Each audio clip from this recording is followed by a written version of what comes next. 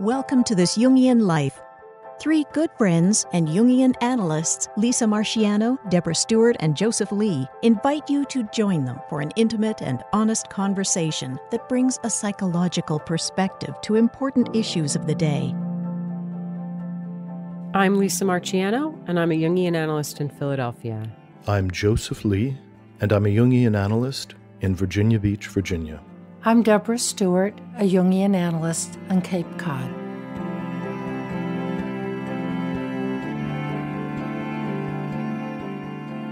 So today we're going to bring up a really tender and vulnerable topic for both the analyst and the analysand.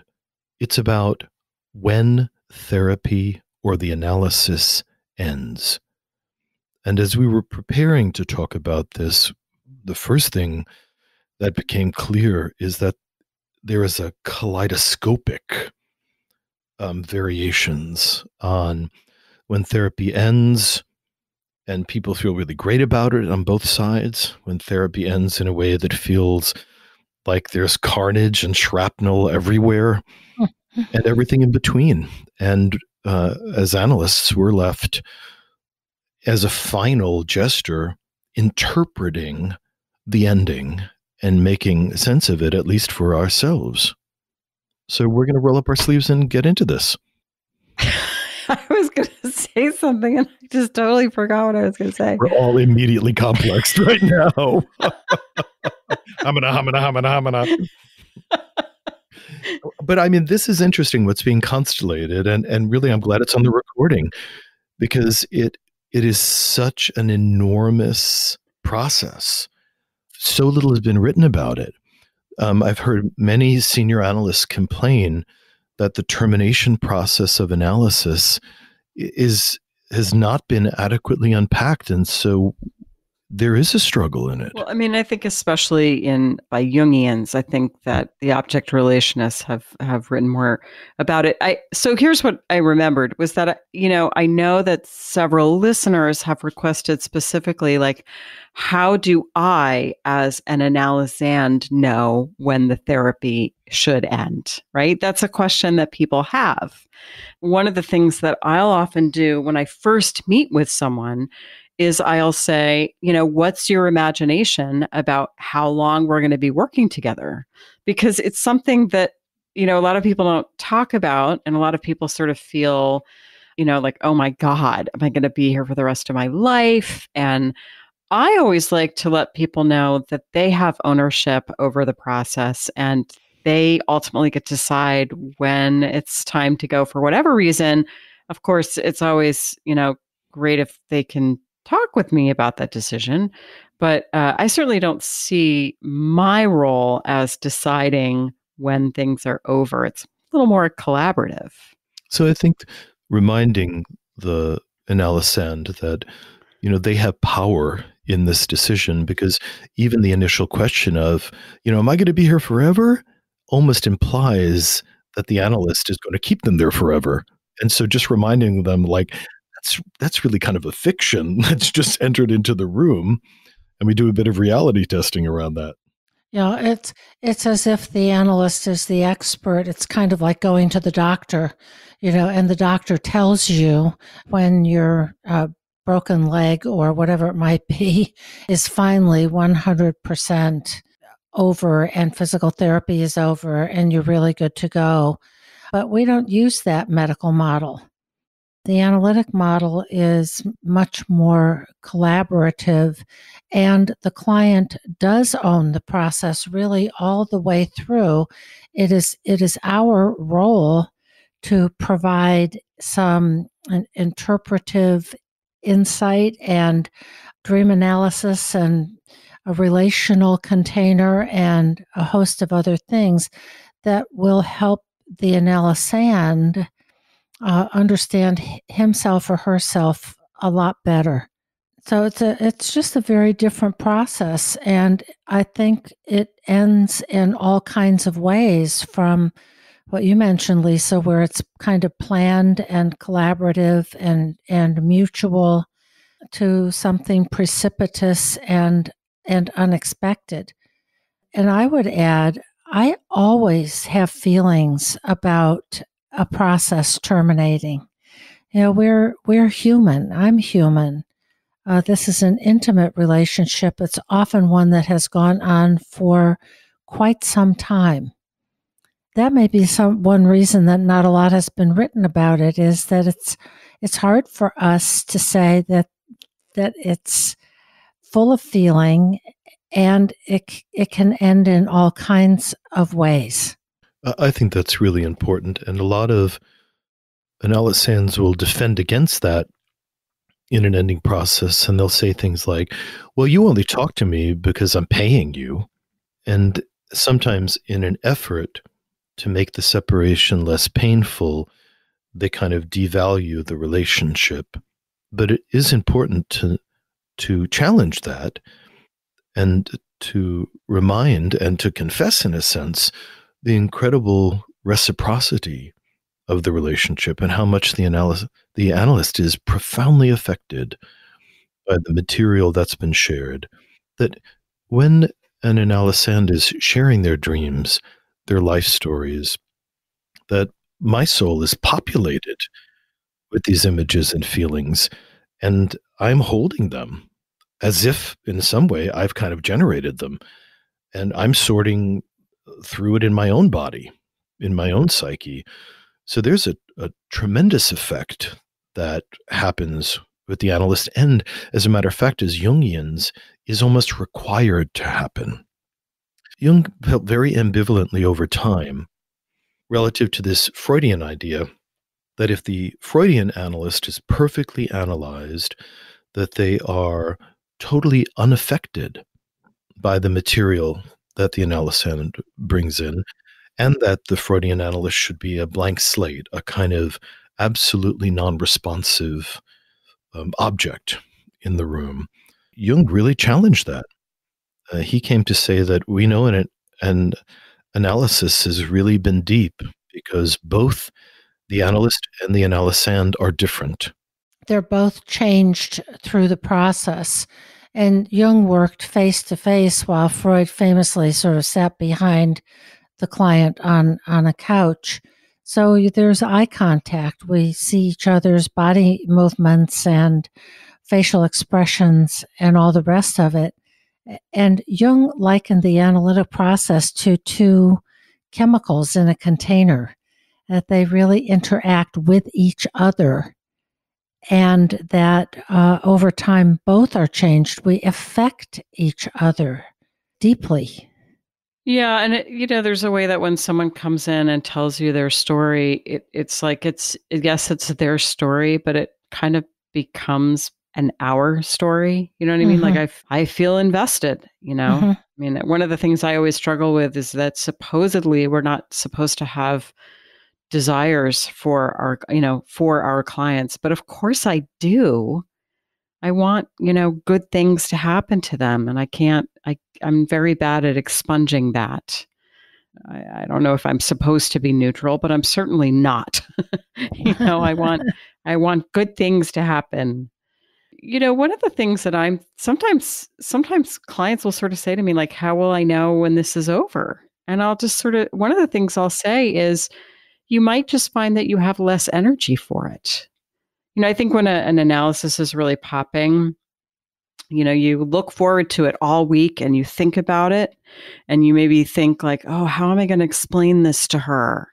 I've got to remember to tell her this. And it kind of lives in you. And then at some point, maybe just sort of the energy drains away a little bit, and you don't find yourself thinking about it with quite the same intensity. And maybe you go and another thing that I notice sometimes is that it starts to feel almost more social, where it's a little bit like, let me catch you up with my week. And it just sort of has a sort of just so quality to it, like that. And I'll start thinking, things might be winding down. So it has to do with how much energy I think gets generated. That's one of the clues. I'm also aware that sometimes when people come in and they say, I really don't have anything to talk about this week, or let me catch you up on what happened at work this week or with my kids, that can also be a time where we can start working more with the unconscious, because a lot of the history and so on and so forth has been processed enough that it's not what is alive in the person anymore, of the urgency around saying, whatever the life situation is, I need to keep talking about this. I think in the context of our topic of, there's a discernment process about whether it's time to go deeper, and there's a doorway that could be opened into something more meaningful, or whether it's time for the process to end. Yes, I think it is like a fork in the road, and sometimes one thing is right and sometimes the other thing is right. And again, who has the answer to that question? Well, it would be the analysand. Mm-hmm. And something for both of us to talk about of what's going on here and work that through together of, I think I am finished versus, we'll both know if there's something more below the level of ego that is waiting to emerge. If it's a gratifying ending, it often feels kind of like a graduation. There's this feeling that, yeah, absolutely, that the work feels complete, and that both of us feel that there's another adventure which I'm not going to take with you. And there can be both a sense of nostalgic sadness and even grieving, and a sense of almost inevitability. And what I'll find in myself is that this loving kind of reverie about the client will take hold in me. Like my soul is kind of determined to continue to imagine them as they move forward. And often there is a lot of gratitude in the field on both sides. I feel it, they feel it. Yeah. And to me, that gives me a sense of, oh, yes. I mean, this is kind of heartachy, but, we're moving.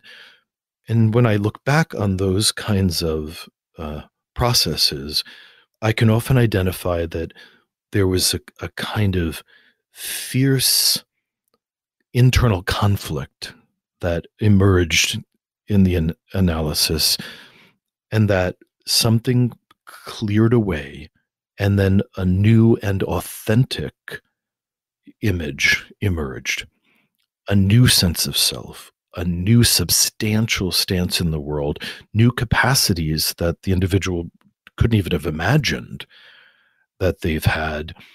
And then once that finally consolidates in the life, where they have a firm grip on the new piece, there's often kind of a cooling down and a solidification that happens on the new ground.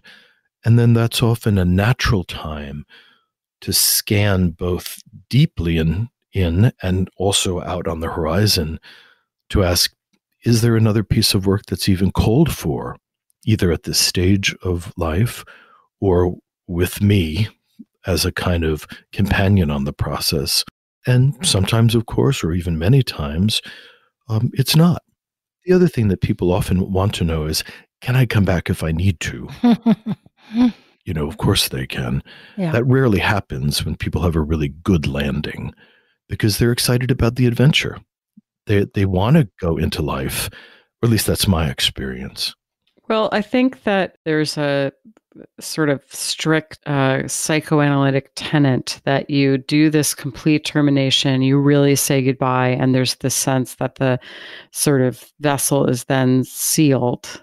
But I have found over the course of my years of being an analyst that doesn't work well for me, and perhaps I'm avoiding saying goodbye.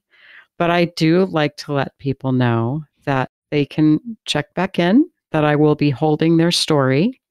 And I find that a lot of people do drop back in, sometimes for a single session, sometimes, 4 weeks in a row, they come in because something's kind of cooking. But, I find that it works well, at least in my estimation, because I do know the story and the background. And so there is this way that I can kind of pick right up again and, oh, this thing is going on. Oh, well, that must be like this. I can sort of knit it back in. And I suppose maybe the lesson here is that everyone works a little bit differently in this regard. I have had people come back. I think sometimes perhaps just to have the experience of this process, and I am still there and still available, that they can come and go.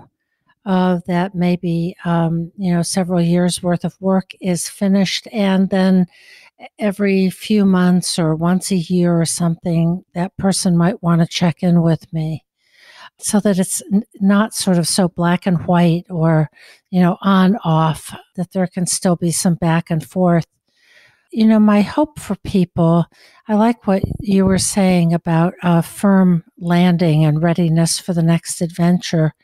And I'll add another image to that, which is a sense of well-being and presence for self that I liken to going down 100 feet, let's say, underneath the ocean's surface. The waters on the surface can be roiling and stormy, and the waves are crashing. But somewhere way down below, there's movement, but those waters are not so disturbed. That's a nice image for a steady place that a person has found in himself or herself. Another place I have found to end with people and this is their choice. I was in New York after 9/11, and people came in with some very specific problems related to that terrible catastrophe of fear of riding the subway, for example, all kinds of things like that. And that was the topic of, well, we might, kind of hypothesize that there's more to it than simply that. But of 4 sessions or 8 sessions, felt like this is enough. And I've had some support. A month or 2 has gone by. I'm not feeling the effects of that trauma so keenly. So there can be short-term pieces of work that people do to resolve a particular crisis or life issue, and that's okay too. Yeah, I've had someone come in, with sort of a question, like, I don't know what to do now in regards to this. And we chew on it for, 2 or 3 months, and then the person really gets to a new place with it. And I feel very clear now what to do with this. And then it's like, okay, so we're moving into another phase of the work, say either there's a break or we drop off to once a month or something like that. So there can be all kinds of ways to end, whereas you said, Joseph, it sort of feels like a graduation. I have one story that it's probably my favorite termination story. And I did get this person's permission to share it here on the podcast. So we had worked together for many years. For much of that time, we were seeing each other twice a week.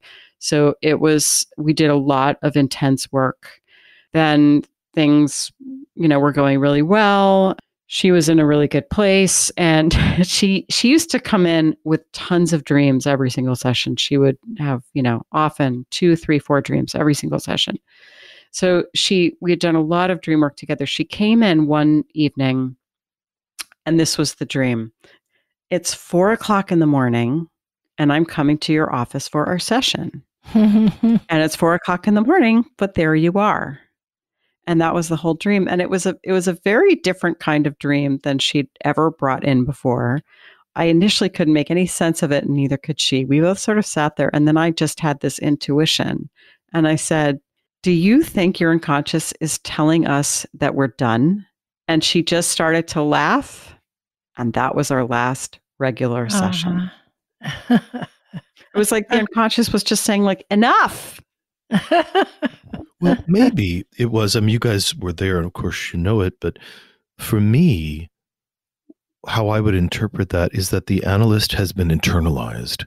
Oh, that's lovely too. Yeah. That's one of the effects that some people experience that can be very helpful, is particularly after a long analysis, that there might be then a break for one reason or another, but the analysand feels that they're still talking to this inner analyst. Yeah. I'm available at any hour of the day. Exactly. Because you're in her imagination now, and you're kind of a function that, which Jung called the psychopomp, that this internal guide of the soul now has a kind of nice, crisp form that the ego can really rely on.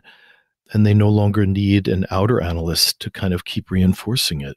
But it definitely was the unconscious let us know. Yeah.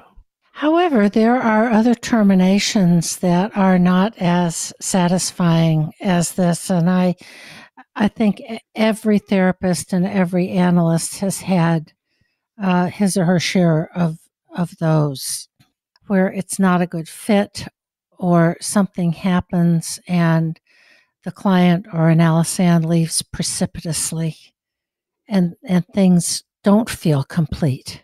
Or they feel terrible. Yeah, exactly. And I think this is something that analysts struggle with perhaps even more than other kinds of psychotherapies, because in analysis, we are looking for an activation of unconscious content. We're not looking for things to be smooth and easy. We're not just tossing a few strategies out. We and the client are putting our hands deep into the mud. And when things activate, there's an enormous intensity of feeling and very old material that, by the way, has probably been put to sleep down in the unconscious, although has been causing a problem. So when things begin to heat up and there's enormous feelings and often primal feelings of hatred and love and violence and all kinds of primal needs begin to surge into the room, there is this struggle to kind of keep the analysis on track, to hold the right attitude, to hold the container. And some clients will either not tolerate that, or the material won't tolerate being held. Mm-hmm. And then people can wind up shouting and being enraged and throwing all kinds of invectives at the analyst. And in a sense, what they're doing is they're pushing all of this painful, passionate material into the analyst and unconsciously fantasizing that if they shut the door on it and run out of the door, that then it's going to go back to sleep. Mm-hmm. And they're out of Dodge. Yeah. I think I want to say first that it's not that this process is made by the analyst to be especially intense. It's not that we're, sort of poking and prodding to light fires in someone. But when we're working with the unconscious, old wounds and feelings and relational patterns are going to emerge in what we call the transference. And if it's the analyst feeling the feelings, it's called the countertransference. But it's just all of the multifaceted and deep stuff of relationship in the kind of container and context that an analysis can provide. I know I always say to people who come in the first or second time that if something happens that really affects you, in any kind of negative way, it rubbed you the wrong way, you thought about it later, you didn't like it, notice what your feelings are and please bring it back. If not in this session, then the next session, because that is part of analysis. It's on the table, and let's work it out together. I will meet you there. That doesn't necessarily mean I'm going to agree, but that's important material for us to be curious about and to explore. This is a deeply relational process, and old wounds around relationship and patterns and repetitions are supposed to come up. Yeah, and when those things happen and we get pulled into sort of playing an old role, or our stuff gets activated. Yeah, that happens too. Or we're being cast in that role. Mm-hmm. Or yes, we call that an enactment. When an enactment arises, it can be such a rich opportunity because, boy, you've really hit pay dirt then. You're really right in the thick of it. But sometimes a repair, for whatever reason, cannot be made. That's always a really hard thing because oftentimes someone will leave treatment then on very bad terms, and it feels like a lost opportunity, and it feels sad. Well, it certainly feels sad and incomplete in that sense that we could have worked this through. And my concern is always that this is one more repetition and it's going to repeat again somewhere down the road. We could have worked this through. We had an opportunity to lift something into consciousness together. And so it's always especially hurtful when someone just cuts it off, which is such an unsatisfying, frustrating way of resolving a conflict. It's also violent. There's a certain, just like if you were, I don't know, you were married to somebody and then one day you just announced you're leaving and your bags are in the car and you're driving away and you never talk to them again. I mean, we have stories of that kind of violent, dissociating process. And again, I think it has something to do with shutting down or the fantasy that they will then shut something down. I think that the inoculation that can help people not fall into that is if they're introduced to the idea of the symbolic attitude, that everything that we're reacting to in the environment is actually a kind of symbolic process that's going on inside of us. That even though, certain behaviors or certain things may be said in the analysis or in the office for that matter, or in the family, that we can observe the phenomena and maybe we think it's wise or unwise or clumsy or skilled as we're evaluating people's behavior around us. But when we have volcanic feelings that rise up, the real test is, can the analysand know that this is all about them? Can they claim it as a phenomena of their own psyche, which is grist for the mill, that is actually kind of the prima materia that could be turned into gold if they're willing, or if they have the muscle to see it in that way. So when the analysand thinks that everything is happening to them, or everything is happening across the room, then it's hard often to keep them in the heat of a really difficult process. And with that said, I will also say that there are times when I think it's important and just plain honest to say what they're perceiving in me has some truth in it. That I can understand that the comment that I made that was well-intentioned, no doubt, could have been heard in a way that felt, critical or dismissive or something. So that part of the relationship, I'm in it and am willing to disclose what my inner world was like in that moment, so that it's not a mystery. And the client doesn't feel once again of, hey, it's you, like a parent or other authority figure who's always right. But I think that's wonderful to make sense of what the analysand psyche might be reacting to. The reaction is still always that person's responsibility, but the object they're reacting to is not always just fantastical. Things are happening in the room and things are happening in the analyst for sure. Yeah. And I mean, I agree with you, Deb, and I think that's really important, because that's how, you stay connected with someone as well. And I was there, and this is my part. And I want to say too, I mean, I think there's just a part of me that wants to say, I certainly make mistakes sometimes, but I don't think I've done anything that's a terrible, awful ethical trespass. But that happens sometimes.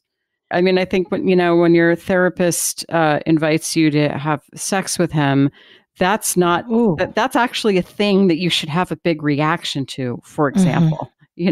So I just want to say that it's not like we're infallible over on our side of the room.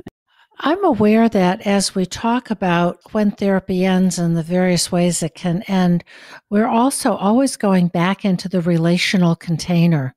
Mm-hmm. So it's like heads and tails of the same coin. We can't talk about how or when it ends without talking about the relationship itself that we've had and its satisfactions or its problematic features. Mm-hmm. You're absolutely right. I'd also like to add a kind of archetypal dimension, that some of the things that activate in the analysand are really transpersonal and are utterly surprising and may not be rising up from the field of a lived experience. And Jung called these archetypal activations. Or if we wanted to be really poetic, it's this kind of awakening of the ancient gods somewhere in the unconscious, and these huge, unprecedented images and feelings and fantasies, start filling the room or start filling the person in a way that feels really earthquaking in the psyche. I mean, sometimes that can be problematic, but sometimes it portends an emergence of a radically new way of being in the world. And there's often this kind of moment in that journey where the analysand needs to choose to be changed by this internal process. And not infrequently, people will leave the analysis in order to do a regressive restoration of the persona, that the new change, the potential in them just feels so frightening, so unbelievable, that they leave so they can return to the life that they're familiar with. So it's considered a refusal of the call, as it were. And again, that is in the individual's hands. In one sense, I was going to say that it's their choice. Is it a choice? Is it just admitting somebody only has but so much internal resources at a given moment? Or the time is just not right. The time. We sometimes just don't know. That's another way that therapy can end, along with a couple of things we haven't really touched on yet, which is when one or the other person has to relocate. Yes. Or falls ill or dies. Mm-hmm. And I know I have had that happen to me. And it is simply shocking. Mm-hmm. It's a real grief when an analysand dies. And I had a supervisor who died suddenly and could not keep her appointment, and I did not know. Those are such jolting experiences, whether one is the client or the analyst. Mm-hmm. And it does happen. It certainly does. A friend of mine had, shockingly, over the course of his work, have two of his analysts pass away unexpectedly. And it constellated this overwhelming feeling of being orphaned. Mm-hmm. Yes. That then became this kind of burden that was his next piece of work. We can talk about synchronicity in those moments. Why that person, why that analyst? The unconscious is generally aware that there is something happening in the room, that the analyst has a portending illness, because our bodies are communicating in these subtle ways. So we often have to, maybe years later, tolerate the discussion of, who am I such that this would happen to me? Mm-hmm. Who am I such that I would choose two analysts who have these underlying foreboding situations? And that there is perhaps a painful, but there is some kind of a fateful meaning, even in these terrible tragedies. Right, that somehow that was the fate the person needed to live out in some way. Or the person simply needs to come to terms with the fact that this happened, that life can deal us some surprising, sad blows. But still the question is, what do we do with that?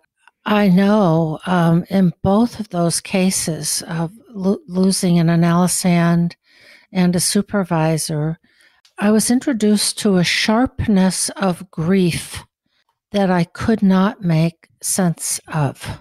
It took me way below the level of anything that my ego could possibly parse out. And there have been deaths in, with family members, grandparents and parents and so on, that did not have that particular bite to it, because there was no opportunity to have any kind of process or closure around these losses. So it's another way therapy can end is with this awful sort of cutting off that comes so unexpectedly, and a relationship that was there is just not there at all. And we cannot go to the person's family, so we grieve alone. Yes. Mm-hmm. And in a certain sense, when we've had a long analytic practice, that is inevitable because people who are in crisis tend to seek out support. They tend to seek out analysts. And so over the course of our careers, some of us have had many people that come having discovered a terminal illness, wanting to prepare and to engage this last leg of their journey. So analysts frequently hold this grieving process, that hold death in their minds and in their hearts as they're doing the work. Yeah, that's a different process when a stated part of the process of someone who has a terminal illness, and then we know that we will see them through that to the great crossing, versus something that's unexpected. I'm aware, too, that another kind of ending can come about when someone has a real reversal in life and simply has no more money to afford the process. And I know for me, that is a particularly sticky place. What do we do about that? Yes, that is very hard. It is incredibly hard. And I always want to be able to serve the process somehow together.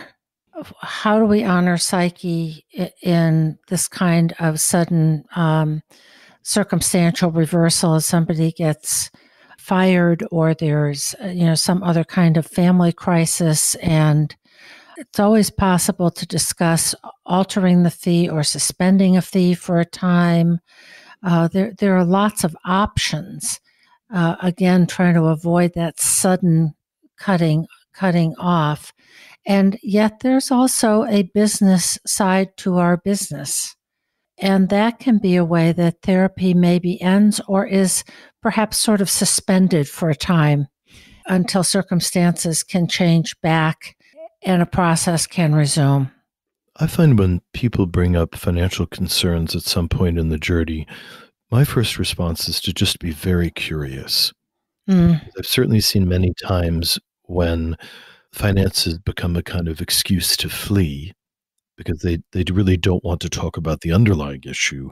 So then they create money as an issue. Sometimes I've heard some analysts say that they'll often question whether or not the client feels worthy of investing that money in themselves, that there's a conflict of worthiness. Sometimes the money takes on a certain kind of symbolic value in the room that becomes really troubling. As we said earlier, writing the check and translating it over to the analysis becomes kind of pregnant with a kind of meaning that's deeply disruptive. For instance, as I said before, each time the analysand makes a payment, they take it as proof that the relationship isn't real or that they can't be loved, so they have to pay for love. So sometimes there's a very complicated or painful, toxic meaning that's suddenly emerging around the transaction on that dimension. So it's always very complicated to me. But of course, Deb, you're talking about situations of a true reversal of fortune. But I agree. That's another very complex situation of the whole huge range of possibilities and things to be understood and explored. As we're kind of winding up, I'd love to just introduce a topic because I think people might appreciate it. Is if we were to give advice to somebody about what is a wholesome way to bring a closure to their therapy, what would we suggest to them so that they might orient themselves to have perhaps a really positive process here at the end of things? Well, I think it would depend in part on, the person's reason for wanting to leave. I do think ideally it's something that you take to the analyst and just say, how you're feeling, what you're thinking, what your plan is, and hopefully there's room to have a process around ending. So I think best of all, you've got at least a session or two to sort of review the work that was done, to maybe look forward a little bit together, to sort of knit it up, so to speak. Yeah, I would like, as with everything else, that in a way we do it in the consulting room. We do it together, where the meaning was, where the changes are. What have you, whoever the you is, taken from this process so that it's spoken aloud, and now that person can know in a felt way between us of, and I have this. And it used to be like that, but now I feel quite differently about it. Of like, now it's stated that all that is kind of really resides inside the person. That's a way of people really having another way of knowing they're more whole, and then the goodbye is not as if anything is really being left with me or in our space. Absolutely. I think of one ending process that I think back really fondly and actually really enjoyed, is that the person came in and they retold the arc of the analysis as if it was kind of a travel log. Oh. And they gave themselves a good 4 or 5 sessions, and they came in with their journal and they reflected on poems they had written. And the two of us, rejourneyed in a very edited way, where it started, significant scenery that we had seen together, and kind of where the client felt that they had arrived. And I had this, wonderful sense of a full circle. And I actually really felt that the psyche and or the self was really helping both of us. I felt deeply aided in the transition to letting go as well. It felt so graceful to me. And I still feel so appreciative of that. There are all kinds of ways to say goodbye. And I think that in itself is part of the ending of, how do you say goodbye? How do we do this? By just not showing up for the last few sessions, or, some issue comes up with the analyst that says, okay, that's it, I'm done. Or is there a way that you can say goodbye in this really fulsome way that you were just describing, Joseph, but one way or another, we're going to say goodbye? I do want to say though that that's something that comes up a lot for me, is people being really afraid that they'll have to leave before they're ready. And sometimes when people are starting to get a little better, they'll even say, we might comment together, wow, this is really, things are turning around for you. That's great. And there might even be a reaction, oh, but does that mean I can't come anymore? So a lot of people will want reassurances from me that they don't have to leave, or I'm not going to kick them out or anything like that. I guess I just sort of go back to, and it's your decision. Yeah, it's your decision. Yes, of course it is, because we're all sovereign beings. There also are times when the analyst will decide that the process should end. that just recently at the IAB conference in Vienna, there's a big international Jungian conference that there was a well-known analyst named Verena Kast who was there. She talked about a lot of wonderful things. And one of the things she landed at the end is that when the analyst discerns that they have lost their friendly eye towards the psyche of the analysand, then it is ethical for the analyst to terminate the process. That the analyst is also capable of discerning that the stream has soured, the river's polluted, something unwholesome is happening here. And diagnostically, it is kind of humane to just say, whatever work we could do is finished. And that might be very surprising for the analysand, but it can be also a form of grace. Yeah, it's honest. And that brings in, when an analyst retires. At some age, for a whole variety of reasons, people do close their practices, and that may leave some of their clients feeling, that I wasn't done. Mm-hmm. And that too, that's a real loss and a real disappointment for a process that's so important to once again, kind of repeat what's probably in the history of I didn't get my full share. Yes, abandoned. They can interpret that way, but it also can be really shocking that after years of the client's needs being the primary consideration in the room, that they discover that the analyst has needs. Mm-hmm. That the analyst all of a sudden becomes real. It's like, I'm tired, I'm old, I want to move to Miami and just be on the beach for the last couple of years. And just for the analysand to realize, oh my gosh, this is a person, across the room, which is, I think, both healing and shocking, Mm-hmm. But hopefully there's been enough notice given, unless there's a sudden illness or something, that in another year or whatever the time frame might be, I will be retiring, so that there can be some preparation. Yeah, the garden can be tilled. Mm-hmm. Lots of ways in which therapy can end, and maybe it's time for our discussion of that to move on to a dream. Another ending.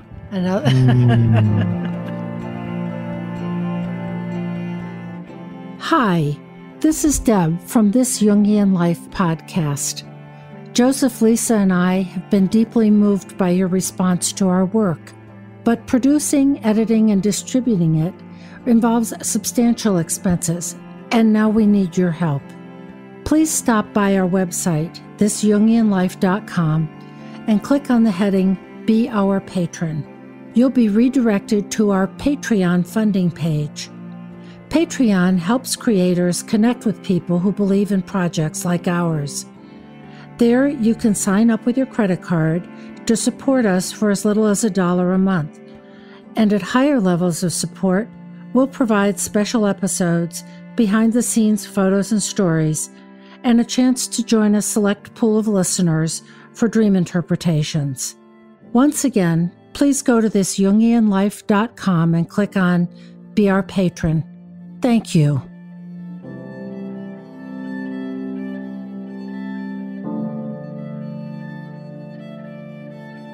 Today's dream, the dreamer is a 35-year-old male, and he is a poker player. And here's the dream. I'm a student in a classroom. I recognize one student, someone I know who, like me, has a talent for deception and manipulation, but he is malicious and I am not. I've put a lot of work into not letting these aspects of myself run amok. This student is clearly not interested in the class and doesn't want to be here. I then realize this is a sort of personality class that we've been assigned because of our troubling traits. The teacher, a female I don't recognize, is on the verge of tears as she flips through a stack of papers, which I understand to be transcripts of conversations between this other student and people he's treated badly, using their secrets against them, things like that. Another student leans over to me and whispers, "She's going through yours next." And I say, "But I don't do things like that." The teacher looks up at me, still visibly upset, about to cry.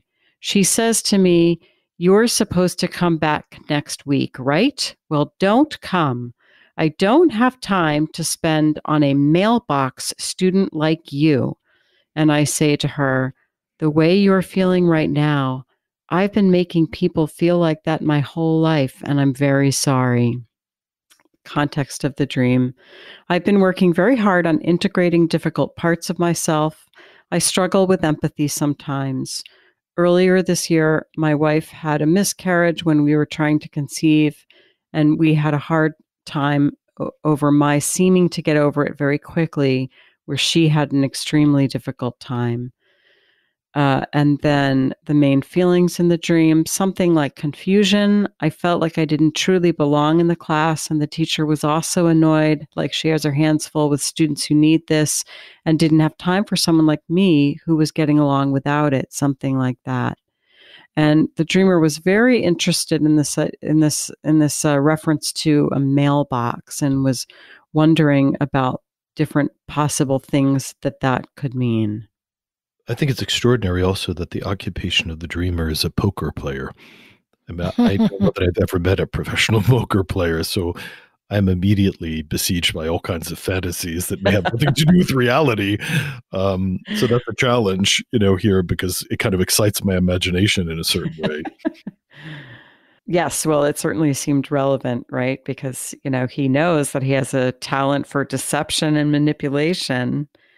I thought it was so interesting that there are these two students, right? I mean, it immediately sets up a kind of doppelganger kind of thing, which would be shadow. So there's, the dream ego, which is trying to be conscious of this tendency to manipulate or deceive. And then there's this other part that just is there nonetheless, in spite of the ego's attempts to become conscious of it. There the shadow is, all the same. And there is sometimes a fantasy around inner work that just becoming consciousness of it is the work.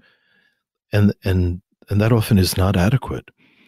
That we become aware of something like this kind of malevolent trickster, this kind of murderous Loki, in the Norse mythology. And then there's a confrontation with the shadow. And the confrontation can be to extract a seed of positive potential, because there are some environments where the trickster is life-giving and life-renewing and life-protecting, and also to confront and contain the shadow in as much as it can be horrendously antisocial and destructive and can't be allowed to maraud around one's life. So just being aware sets the stage, but the drama has to really continue. And the ego has to decide what its moral stance is. And by moral, I don't mean an assigned morality. It doesn't always have to look like, for instance, a traditional Christian morality, but that one has to develop a moral stance in as much as what is permissible and not. I'm aware, I haven't said anything yet about this dream. And what I'm paying attention to is my own reaction to it, as a place for me to sort of think about, what's going on here, that in the dynamic between the dream and myself. I am very disturbed by this dream. It's dark. There's some way that there is this deceptive quality of there's a shadow figure, someone I know who, like me, has a talent for deception and manipulation, but he's malicious and I'm not. The implication here is that this is another male, although he doesn't say that. But this is a shadow figure, which means, usually that other figure in the dream is another part of the dreamer that feels like not me, but usually all aspects of the dream are aspects of the dreamer. And the teacher is a female on the verge of tears. And this shadow student has treated other people badly, using their secrets against them. The teacher is female, and the dreamer's wife, of course, is female, who has suffered the miscarriage. And our dreamer is a poker player. So we all know about the need to be, bluff and kind of have a poker face and all of that stuff. Although the dreamer says, I'm working hard on integrating difficult parts of myself, and he struggles with empathy, I wonder if the conscious position is really very different from what's going on in the psyche. That the conscious position is, I'm trying very hard not to do these terrible things, but Yes. somehow, yeah, and I get that, Deb, and I also hold a sort of almost an opposite potential. Okay. And of course, we don't know this dreamer, so we don't know. But if you sort of think about our axiom that the least trustworthy attitude in the dream is that of the dream ego. So the dream ego is very sorry.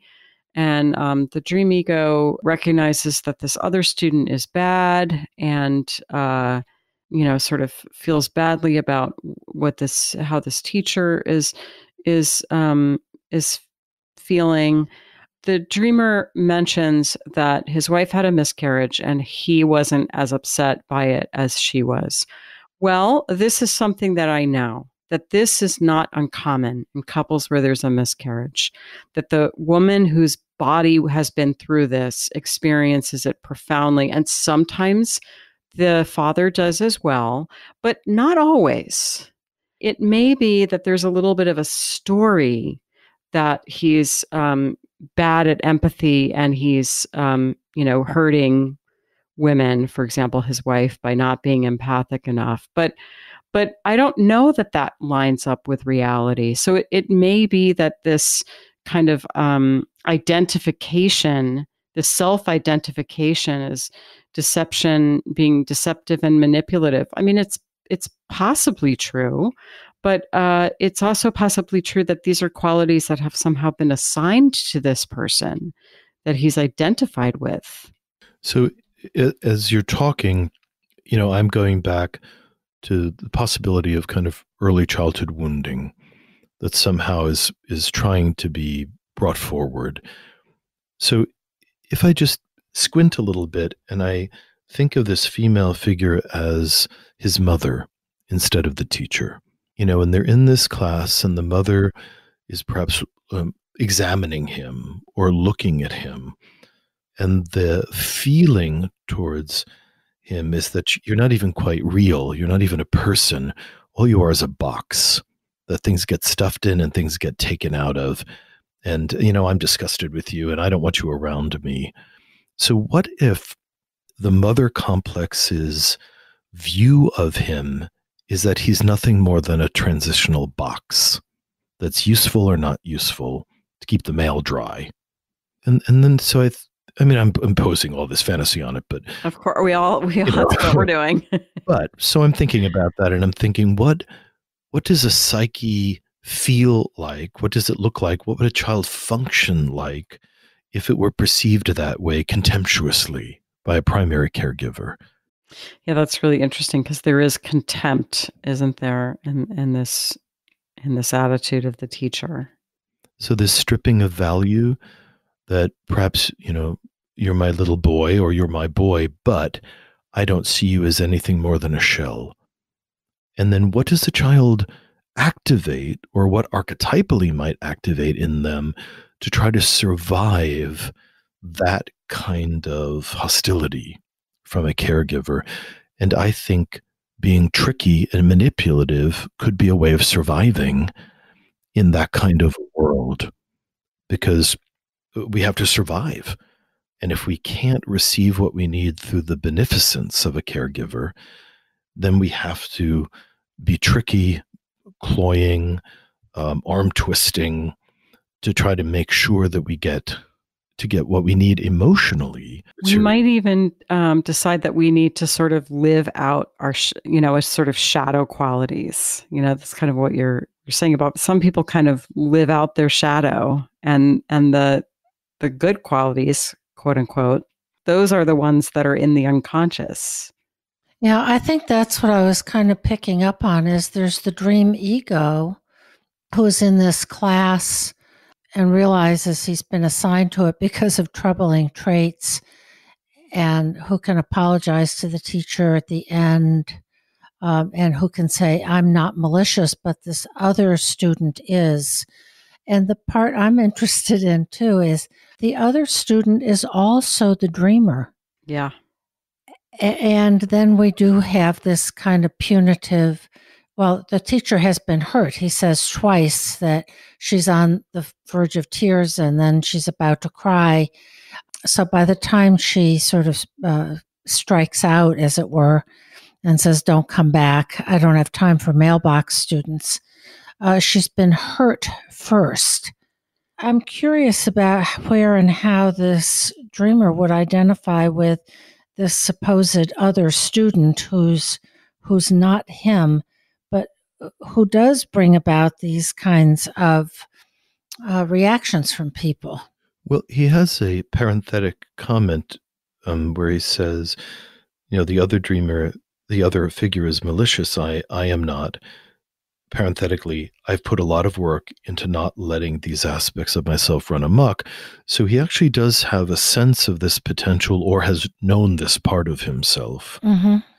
I still want to, I'm caught in this fantasy of something happening with the female figure, and then the child trying to figure out or believe that it must have something to do with them. So the other image that happened to me is of a mom who has postpartum depression. That a mom who's just sorting through papers, or she's just sorting through her day-to-day life and dissolving in tears, and just being in the house or just knowing she has babies to take care of is just overwhelming. And the only response she has to the baby is, just get away from me. Don't come back. Just don't come back in the room, and don't come back, over and over and over again.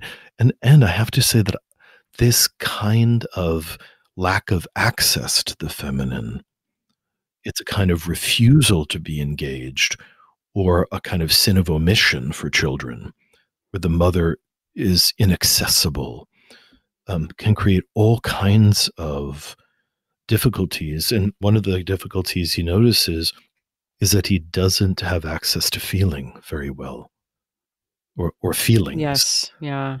Here's something that I'm noticing. So we have 3 paragraphs, and the first paragraph, he says, he is malicious and I am not. So there's this sort of, we're different. I'm not that thing. And in the next paragraph, it ends with, oh, she's going to go through your papers next. And the dreamer says, but I don't do things like that. So again, a sort of disavowal. At the end of the third paragraph, which is also the end of the dream, he says, the way you're feeling right now, I've been making people feel like that my whole life, and I'm very sorry. So he is claiming that he's made people feel badly. So there seems to be some kind of owning of perhaps these shadow qualities, or this tendency to make people feel badly. And I want to point something else out too, which is he brings up empathy in his associations. But this teacher, which of course is an aspect of his psyche, is highly empathic, because she's on the verge of tears, just simply flipping through a stack of papers, which are transcripts. And then the dreamer himself expresses empathy. The way you're feeling right now, I've been making people feel like that my whole life, and I'm very sorry. But I want to ask, why do you assume that the female figure is feeling empathy just because she's dissolving into tears? Well, maybe that is an assumption, but that's the way I read it. She is on the verge of tears as she flips through a stack of papers, which I understand to be transcripts of conversations. So I mean, I am making an assumption that it's because of the tears. It's because of the content of the transcripts that she's in tears. Maybe I'm making a false assumption. The one thing that we know for sure in this dream is that there is a real problematic relationship between him and the teacher. and that he is a bad object. And he also, at the end, owns his part in it. I've been making people feel that way my whole life. And then we have his shadow, the other student, who is malicious. So, that's in the dream too. This is not, sort of an innocent little lamb here who's accidentally sort of tripping over the traces. And maybe the female part, it seems, if I were really literalizing it, she's on the verge of tears flipping through a stack of papers. That's maybe a little over emotional. So we have sort of under emotional and unfeeling. And then we have a female figure who may be over emotional and a little bit too prone to being terribly, terribly wounded. It seems a little out of proportion to the situation. And then perhaps a little bit of a rapprochement at the end where he says, I've been doing this my whole life, making people feel this way, and I'm sorry. So there may be a hint of a resolution here of taking responsibility and making an empathic statement. Yes. But, it is difficult to know exactly where to place the dream without really knowing the dreamer, Yeah, it's very, it's like this maze. Yeah. Joseph, I liked your idea about the mailbox, that Right. it's a thing and it's a repository. And it's empty. It's hollow. Yes. Right, it has no real identity. No, exactly. Yeah. It has no sense of self. It's the pass-through for other people's stuff. Yes. Right, That's it just perfect. has utility. However, I have to say, I am, I think, a little unsettled by the fact that this person is a poker player. That had quite an impact on me. Mm-hmm. And partly I'm curious about it of like, wow, you could really make a living playing poker. And, you travel out to Las Vegas or wherever these tournaments are held and play poker. And another part of me goes, what is that about? Of this is, I guess it's categorized as a sport, but it does have deception built right into it. Yeah, it's a tricking game for sure, and a bluffing game, and a counting game. People have to be kind of brilliant to make a living at it. Yes, I have a friend who was a professional poker player for a while, and I was very curious when I found that out and asked him lots of questions about it. But yes, you have to be brilliant. You have to be both kind of mathematically astute and also very psychologically astute. And have a high risk tolerance. But psychologically astute, but not emotional.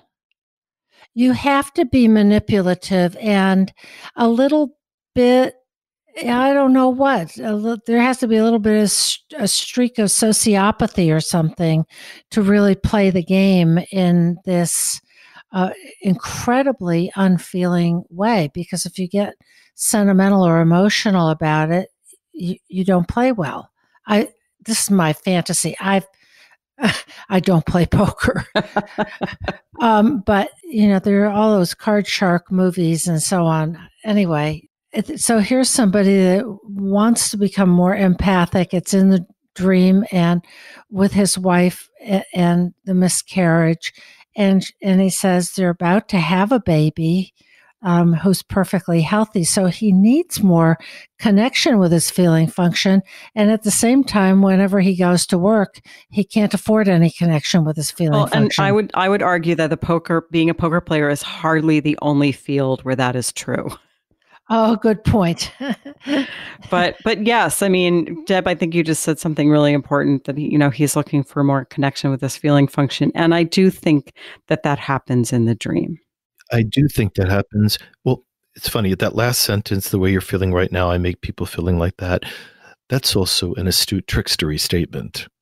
Could be. Car salesmen will develop this active listening skill set because they're astute. What I want to come back to in the dream, which makes me empathic for the fellow, is that he believes and thinks he has evidence that he is unlovable. That he's just so bad that the only response for the feminine is just get out of the room. Yeah. that he's so disgusting to this woman. He may be feeling that a little bit from his wife right now, that she's so kind of distraught and angry, appalled that he's not having her feelings. So I really want to sit with that as a reenactment of the childhood, that you are only valuable if you have my feelings, which turns you into a mailbox. Mm-hmm. That I can just put something into you. And if you're not going to carry my feelings, little boy, then you have no use. Get the hell out of here. Mm-hmm. And kids are raised that way sometimes, particularly by highly narcissistic parents. When kids are raised in that environment, they do become highly narcissistic, and malignant narcissism can make people feel or act in a predatory way. Mm-hmm. I feel a certain satisfaction with what the dream might be saying in relationship to his marriage. And it evokes, strangely enough, it evokes a kind of love for him if I see him as a little boy, not as a dangerous person. In the same way that little boys can be, real stinkers, of course. You guys had little boys and you might have been at your wit's end, but somehow you communicated that you were going to love them no matter how stinky they were. And I get the feeling this guy never got that. I think that may take us to a place where we are coming to a close for this week. Yeah, I would say that for once, Joseph, I completely agree with you on the stream interpretation. So we should probably just quit while we're ahead. What a relief. I'm a full mailbox now. You've been listening to This Jungian Life. From our website, thisjungianlife.com, you can follow us on Twitter, like us on Facebook, help us produce future episodes by funding us through Patreon, and submit your dreams for possible interpretation on another episode. We'd like to thank our listener who shared a dream for today's show and hope you'll let us know what topics you'd enjoy hearing more about. Until next time, keep living this Jungian life.